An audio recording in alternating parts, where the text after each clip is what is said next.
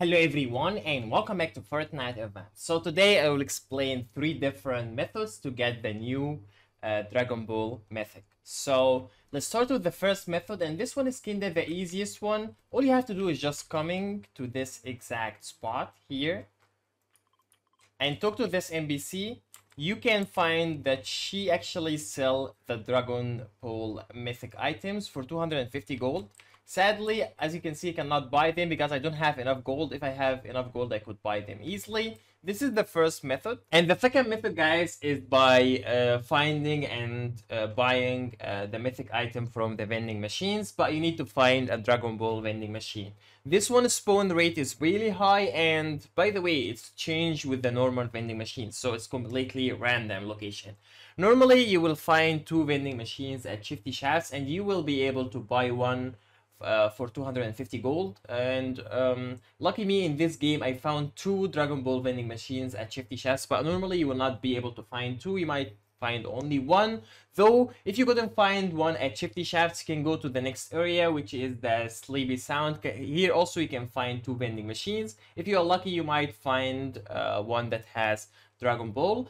Yeah, this is the other one as well. I was lucky. This is by the way was only 1 game, and I find 3 Dragon Ball vending machines, so it's kinda a really good method as well to get the mythic item.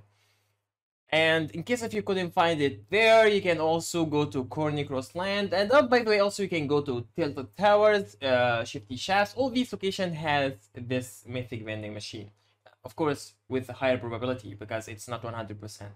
And now, guys, let's talk about the third method. The third method, once you get out from the battle bus, make sure you glide like this. Don't land on the ground directly, because literally on the map there will be a capsule that spawn, and you will be able to see all of them, and you can land on them directly while you are in the air.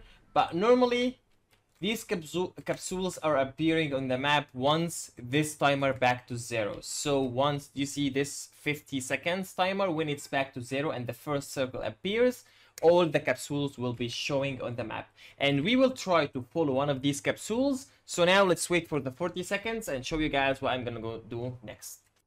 And as you can see, guys, they are only now 3 seconds. 2, 1, 0. The first circle will be showing, and now wait, the capsule will be start showing on the map. Yeah, this is the first capsule. This is the second. It's moving kinda far away from me, so I will not follow them. Oh wait, all the capsules are moving away from me. I was kinda unlucky. So if you look at the map, you will be able to notice all the capsule. 1, 2, 3. I think I'm gonna go for this capsule, because I think the other, maybe I go for this one. I'm not sure. Should I go for this one, guys? Yeah. Oh, this one is so far away.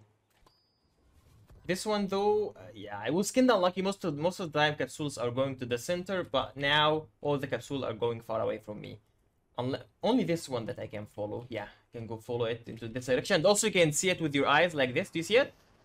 So you know where exactly it lands. And then, by the way, be careful, because you might see other player trying to do the same method.